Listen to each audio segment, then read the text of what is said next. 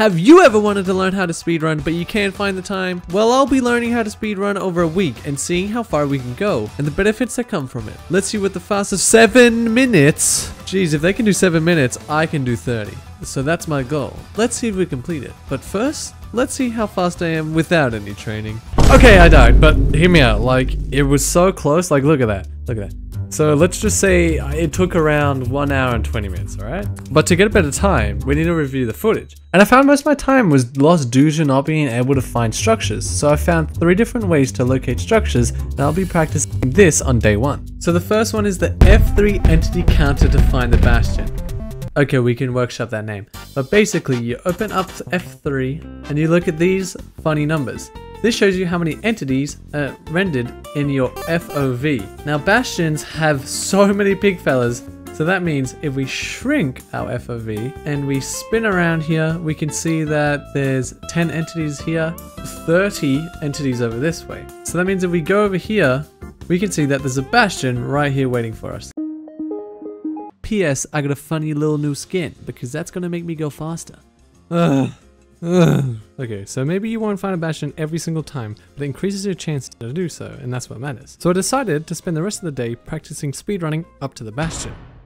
They're a lot more simpler than I thought. I just learned some techniques from Koriway. Here, I'll show you. So on the first bastion bridge, we have to get this chalice here, then we have to go up here, around here, down here, then 2 blocks, and then make sure there's a hole here, and that's basically it. Like, and then you get your pearls. That's like really simple.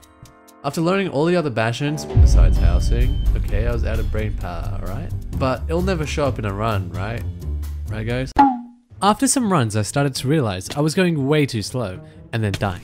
So I decided to watch some Koriway. So while I was watching Koriway, he says this COD strat, and turns out extremely useful. Basically, you get this hay, and then you trade it for emeralds, then trade that in for a bucket. Then you have enough iron from the golem to get an iron pickaxe for the bastion later on, and a flint and steel. But oh my god, the village is so painful. You place this down, right? And then someone from across the world comes to claim the job. Like this fella is right here. I swear I have lost so much time just because of this. Day 4, I realized I was making a huge mistake. But before I found that out, I did a lot of speedruns and realized I could just F5 to find lava pools so easily underground. I'm using an F5 looking through the walls. I sure hope it's legal. After a lot of speedrunning, I finally rage quitted and I needed a break. I hate them. I hate this game. This game's so bad. Only to find out that my mistake was playing on version 1.16.5, as the pearl rates on the bastions are significantly lower than 1.16.1. Okay, now that I've learned all these mathematical skills, I'm going to tell you how to find the fortress and the stronghold, alright? So, to find the stronghold, you need to press F3 plus shift, then go to your pie chart, and you want to go to tick, level, entities, block entities. This is where you want to be. If we increase our render distance, we see that there is a spawner. But by moving the chunk distance back 1, we can move across the chunk border and tell roughly where the fortress will be. But there's one bastion that has a spawner in it, so if you see it, game over. This helped me cut down my time drastically and started making it into the fortress in under 20 minutes. Which is still not good for my 30-minute speedrun. Oh, did you just say how to get to the stronghold? Yeah, well, this funny little program, Ninja BrainBot, which does all the math for you. The way I use it is I throw one eye, test it, move, throw another eye, and I test it again. I get a low percent, but anyway, we move on and we get to the location, throw another one, and we get 100%. Congratulations, we've found the stronghold. Now that we know everything we need to know for speedrunning, let's start streaming to everyone. Alright, now, oh shit, Alright, let's... I just really did that, did I? I really did that to myself. Okay, what am I doing? Oh, lava down. No, I pressed the wrong button. And I'll have to restart the run. No, I'm an idiot. At least there's another lava pool here. No! That's just embarrassing. During the stream, we had a couple good runs, but sadly, they either ended at the fortress or the bastion.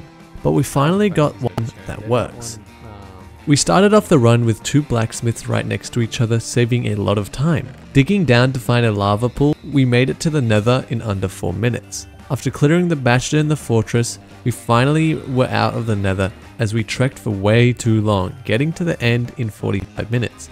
Past our 30-minute mark, but wanting to get under an hour, we went in anyways, only to horribly fail at bed bomb, and it was up to chat what to do next. Choose the way I got. I'm on half a heart. I'm not making this. I'm sorry, but this was a good run, everyone. We tried our best. Day 6, we streamed again, but this time it was much better than before. So I finally got a good run, and it started off as normal COD strats, you know, and making it into Nether in 9 minutes, which is not good, but hopefully we get lucky later. And yes, we did, with a fortress spawning right next to us. With some close calls to the blazes, we managed to get 6 blaze powder. We made it into the bastion successfully, navigating and getting enough pearls to get to the end. Yeah, it's punching, it's punching, it's punching. I'm not gonna make it in 5 days. No, chat!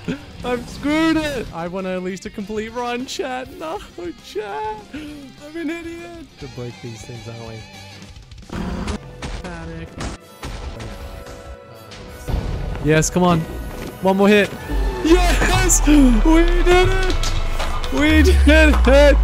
Finally! 1 hour and 9 minutes. Today is the last day, so I booted on my stream, and we had some good runs. And a chat of Jupiter expresses that I should do this shipwreck strat. So, I needed to learn the portal first. Let's go into an actual run now. After learning the shipwreck strat, I went on and had a perfect run, getting plenty of iron at 2 minutes, getting into the Nether in 8 minutes, but instantly finding a bastion, and then I died. I failed. I streamed for 4 hours and I didn't even make it past the bastion. I threw in the towel. Sure, I could do the rest tomorrow, but then it would be 8 days of speedrunning, not 7. But this is where I pass the challenge onto you. I eventually challenge you to learn speedrunning in only 7 days, completing an under 30 minutes run. But even if you don't do it under 30 minutes, send me your best times in the Discord below. We conclude answering the question at the start of the video. The answer is no. I cannot complete an under 30 minute speedrun in 7 days. But it was one hell of an experience, and made me really enjoy Minecraft that little bit more. So how does this and work? Maybe you can too. I'll catch you around. Goodbye. I'll see you all soon.